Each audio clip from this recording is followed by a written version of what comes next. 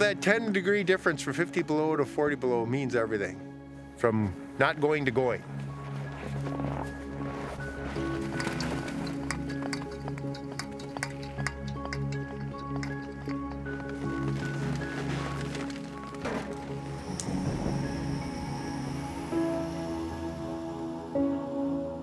I just gotta heat up the snow machine so I can even pull it to start it. When you live out here, you gotta use your head and make with what resources you have. You gotta make do.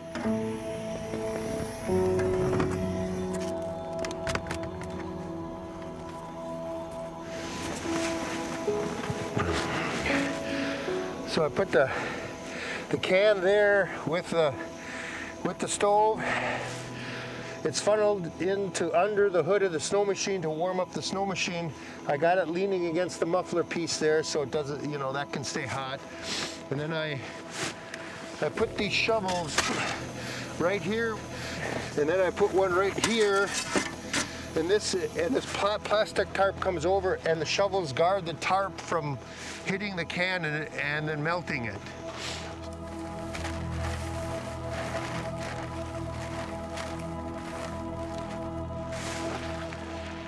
It's all covered now.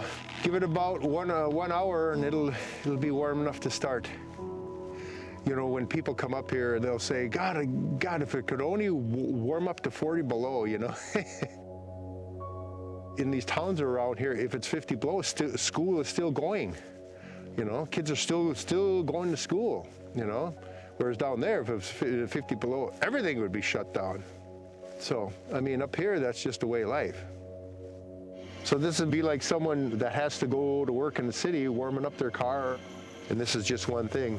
So what other option I got? None. And I mean, I'm not going to drive the snow machine in the house. I did that one time, 1 year, and Edna did not like that.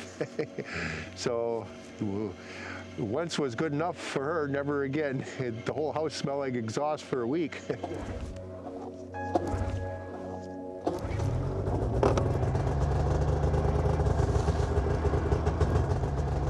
I leave it 20 minutes, 25 minutes. I let it warm a long time.